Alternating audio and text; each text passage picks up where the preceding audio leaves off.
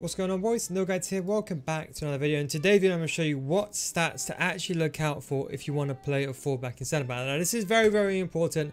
I'm someone who's been using fullbacks for about 10 years, and there's a lot of stats that people are not taking into account when choosing a fullback.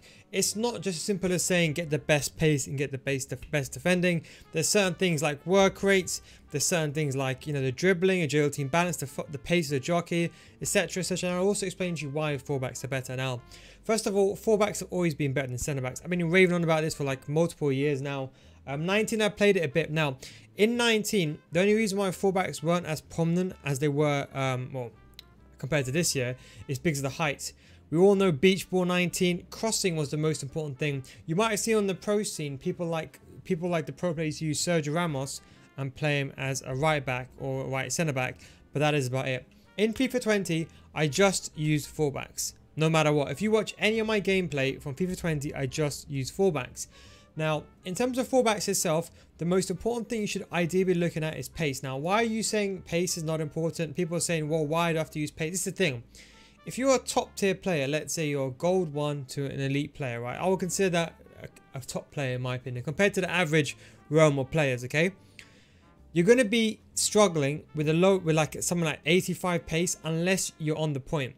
Even if you're like elite 3 level, unless you're a consistent elite 3 player, if someone has a through ball in behind, you need to be able to react. A lot of people can't react in time to that through ball. So the benefit is if you're someone like me who hasn't got the best reactions, the faster the player that you have, the better you can recover.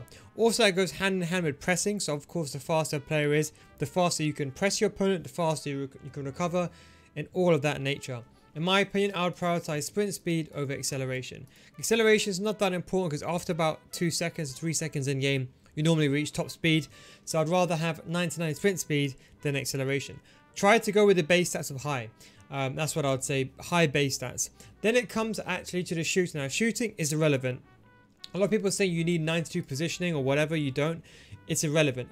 For attacking players, you can argue positioning is somewhat important. But whether a defender has 99 positioning or 30 positioning, this is mainly in regards to attack positioning. And from what I've tested so far, has no influence on the player at all. Then we move over to passing. Passing is not the end of the world. If you can get a 4-star weak foot player, that way it's easier for you to distribute the ball, especially if you're getting team pressed or you're under constant pressure. The better short passing you have along with the weak foot, so if you've got a 4-star or 5-star weak foot, it's easier for you to pass the ball out the back. But again, most players, they're maybe like a first time pass or a very risky pass. That's why passes normally go astray. If you're playing a 3-5-2, generally speaking a 3-5-2 system, you might see a left centre back or a right centre back position. Then you ideally want to look for at least curve and long pass in case you do the driven through balls down the wing. But it's not the end of the world. Then it comes to physicality. The biggest myth is that you need physicality in FIFA. Now, a lot of people don't realise this, but when they see me play, they understand what I'm talking about. If you're faster than your opponent, you don't need strength. Now you're gonna be like, well, hang on, what do you mean? Why do you need to have pace? Why do you need strength to body someone? Yes, it's true, to body someone, but most of the time when you're defending, you're gonna be moving. The better sprint speed you have, the quicker you can catch up to your opponent or the quicker you can run in front of them. If, for example, 2 players are running towards the ball, if you have faster sprint speed most of the time, you're going to run to the ball before your opponent and therefore you don't have to body him. I'm not saying go get 0 strength, of course not. I'm saying if you get it around 70s or 80s, it's completely fine. You don't need 99 strength. Strength is more important for slower players because if you have a slower player, you need to body someone. I'll be honest, most of the time, strength screws you. I mean, you know, for example, how many times you lose the ball from behind you, or let's say, for example, if your opponent is running alongside and somehow he catches up to you. If you know that's going to happen, just stick with sprint speed. You can never be disappointed. I never, ever get beaten from a through ball in behind unless I made a mistake. So strength never lets me down. Even if you're parking a bus, strength is not the only time strength might be useful is if, for example, someone's running alongside you and sometimes you can body them. But then I found that normally with the higher tier players are using running jockey anyway, so strength is almost irrelevant in that instance. Stamina is the exact same thing. For centre backs, they don't really run around too much, so you don't need to really concentrate on stamina too much. And likewise with jumping, no one really crosses the ball. Maybe like, you know, in like Division 5 and below, people cross the ball. You'll see most crosses being driven crosses along the ground or knee height or torso, lower torso, chest height. most of the time their sprint speed is the most important as opposed to jumping, because they normally just volley the ball away. So that's kind of what's the most important thing. But the FIFA 19 jumping was important. People are going to be like, what about corners? Most people, if you watch my videos, you will know to bring the goalkeeper out to the 6-yard line, and therefore you can, you know, defend the corner. So even though I've got players in my midfield like Kante is always on the near post, I still move my goalkeeper. I very rarely concede corners, maybe 1 in 10, 15 corners at max, sometimes very, very fluky opportunity. So jumping, it's not that important. Then it comes to the aggression. Aggression is a bit more important than you think. It's not the do or end, or it's not the kind of the first line of stats that I go to, but it is something to bear in mind. You can argue the more aggression a player has, the more chance you have of giving away a penalty. Yes, but generally speaking, the better aggression you have, there's a higher chance for you when you're fighting for the ball. In fact, I'll put aggression over strength in some situations. But aggression is a really important stat, and you'll find that sometimes off the ball, players with better aggression kind of feel a bit better, especially when you're kind of near them and you switch them, they're in a better position anyway. Defending, interception is obviously the most important thing, but again, it's not that important. If you can get 90s, it's fine. Most defenders got 85 anyway, so it's completely fine. Heading accuracy, again, not that important. Defensive awareness, it's a bit of a tricky one. Now, I would say for players below Elite 2, this is very important for you. Anyone above Elite 2, I don't think is that important, because most of the time you're manually defending. I manually defend most of my time. I run out like a maniac sometimes with my centre backs, but because of my skill level, I know how to recover with my defenders, and I position them correctly myself. If you're someone that relies on AI, use your CDM most of the time, and then you want to switch to your AI defenders using the L1 or the LB button or the right stick switch, then defense awareness is a bit more important. I would say try to go with like 85 plus. Most of the time you're putting an anchor or a shadow on your center back, so it should be fine anyway. Stand tackling, of course, is probably one of the most important things. Another misconception is though, the difference between 99 and 80. Will you notice a difference? Probably not that much. I find that if I have the ball with my striker and I press the tackle button, I mean, I'll give you an example, right? I'll have, for example, like Cristiano Ronaldo. He's my striker. If you time your tackles correctly, even your striker, even though he's got 30 stand tackling, will still make the pass. I mean, still make a tackle, sorry, and still pass the ball away if he does kind of, you press the X button as tackle. So don't worry too much about stand tackling. It's not the end of the world. It's more of a stat, I would say.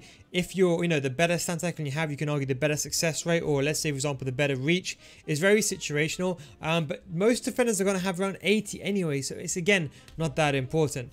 When you go into a slide tackle, again, unless you slide tackle, it's irrelevant. If you can prioritize two things, I would say defensive awareness, stand tackling is what I would say number 1, and interceptions number 2. If you can prioritize all 3 of these, but most of the time, most centre backs have around 80. At this age game, 80, 82, 83 anyway. With the anchor that goes up to like 85 to 90s, so it's not that bad. Then it comes to the most important, most important, agility and balance. My people don't neglect this. It's unbelievable. You know, when I said focus on agility and balance, I really meant it. I didn't just say it just for no reason. Please understand that the better agility and balance you have, the faster you're able to run and jockey. Even if you don't think of it laterally, but if you see a player moving like Neymar, if you're swaying left and right, and I know most of you guys that watch this video, you want to get better at the game. I know you're panicking when you're defending. If you have better agility and balance, your players will move quicker, they will feel better, more responsive. They can dribble out of situations when you're getting pressed, they can dribble better, they can turn quicker. They can do everything better with better agility balance. For every single player, agility balance is the most important stat this year, without a doubt. If you haven't got balance in this game, it's done for you. I'm telling you, it's done. Agility balance is so important. Can you get away with it? Yes, I have Ronaldo in striker, but I definitely know Ronaldo on a ball when he's got, you know, even though I put an engine on him, he's not the best because he's quite clunky, even though he's got 81, you know, he's 6'2". So agility balance, what you should be prioritizing on in a defender. I look at sprint speed, agility balance, and stand tackling is the main things I go for. Everything else after is nice to have. Reactions, I don't think is that important, to be honest. I don't really notice that much between 99 and 80. Again, I wouldn't worry about it too much. Ball control, dribbling, and composure. Again, you can argue the composure affects, for example, when they get, how they get the ball, how they receive it, the pressure, the chance of everything else failing. You can argue that with reactions together. But I'll be honest, I've been using Semedo and Wan-Bissaka since the game came out. And honestly, they're that good, I haven't even been able to replace them. You guys think I'm joking. I still use Semedo and centre-back. I said in FIFA 19, Semedo is one of the best centre-backs in the game. He still is. And it's a joke because once people start using him, they start laughing, thinking, okay, now I understand. You know, it's a combination between his aggression, his stand tackling, his, of course, top-tier agility and balance, and his sprint speed, which make him impeccable to use. The same thing with Wan-Bissaka. Wan-Bissaka is a bit more on the physical side, so most of you guys will like him instead. But Wan-Bissaka, the exact same thing. Hasn't got the best of balance, but because he's got the agility, it does make up for it. Bit more clunkier, but when you put like an anchor on him, it becomes a top-tier card. But the reason why these two cards are more important than everything else is work rates. Now, work rates, I would say most of the time have no influence. Unless a player is on balanced instructions, work rates don't have that much of an influence. If a player is on stay forward, he's always going to stay forward. Maybe like within that vicinity, or let's say there's like a box of where he stays forward. Maybe someone's high-lows over here and someone's low-highs over there. But if a player is on comeback and defense, whether they have high-low or low-high, they're still going to come back.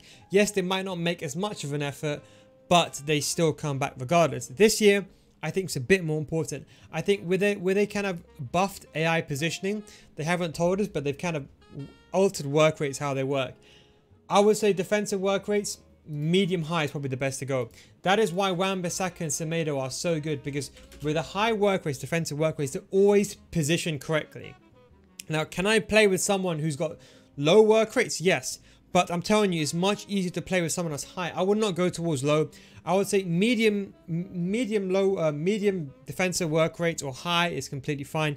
Try to get high. But if you see two players, one guy is like 99 rated, for example, and one's like, I don't know, 86 rated, one's medium, one's high, of course, go for the 99 rated who's medium. But if you can go for high, the attack work rates doesn't mean anything. I'll be honest, it doesn't. A lot of people keep getting confused, like when I have the ball when I'm attacking, my defender's on a halfway line. Well, that's how they're meant to be. Don't forget, depth does not influence when you have the ball when you're going forward. When you're going forward, your fullbacks and your back, centre back, wherever you want to play, your back line four are always going to be on the halfway line. Remember that when you're attacking. Whether you have high attacking work rates doesn't influence it. Does it influence it a little bit? Yes. I agree. I'm not saying it has no influence, but most of the time the defensive work rate when you lose the ball is the most important thing, because attacking wise, when you have the ball, they just sit there anyway. I don't see them being any more aggressive. If you're using 7 depth, for example, when your opponent gets the ball, they'll try to play the offside trap maybe a bit more, or try to keep the line high as possible.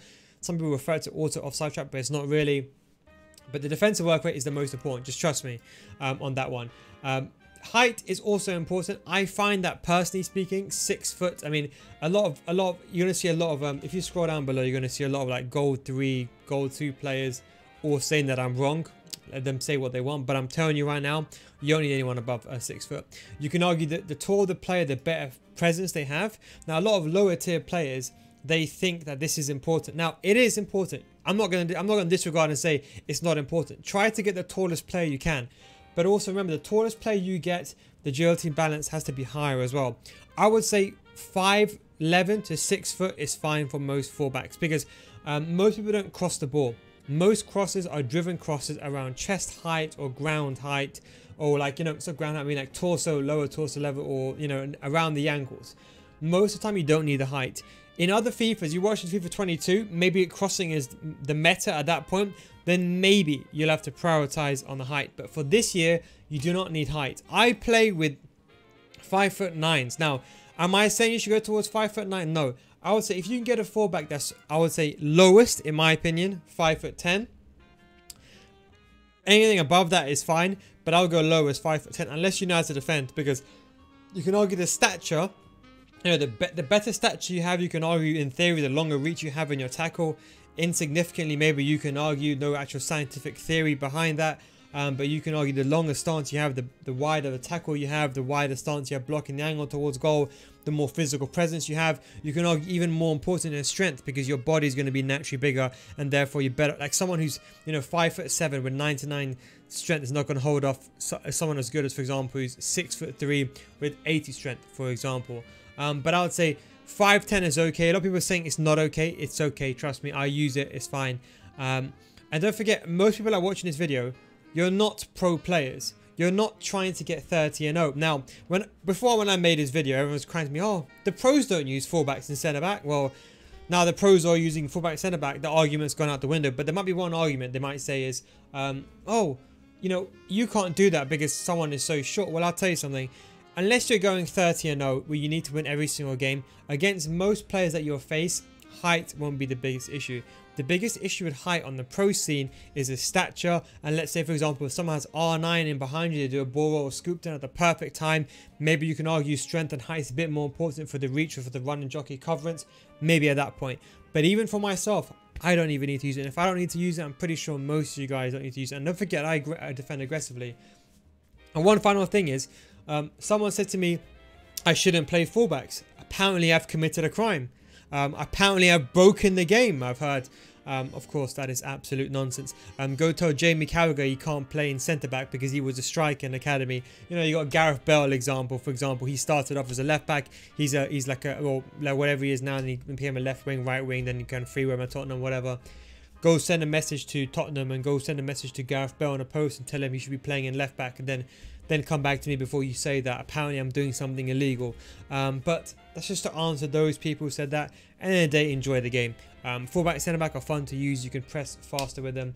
But those are the stats. Traits are not that important. Don't worry about it. As I said, most important thing is, in my opinion, high defensive work rates, agility and balance, sprint speed, stand tackling, interceptions, and I would say aggression. Everything else comes second. Stuff like short passing is nice to have. And defensive awareness, sorry. Slide attack and heading accuracy is nice to have. Jumping, most people are fullback's going to be around 70 anyway and above. And composure reactions are nice to have, yes. But realistically, not every single person can afford Trent. You want the best centre back deal under 10k? Buy these two.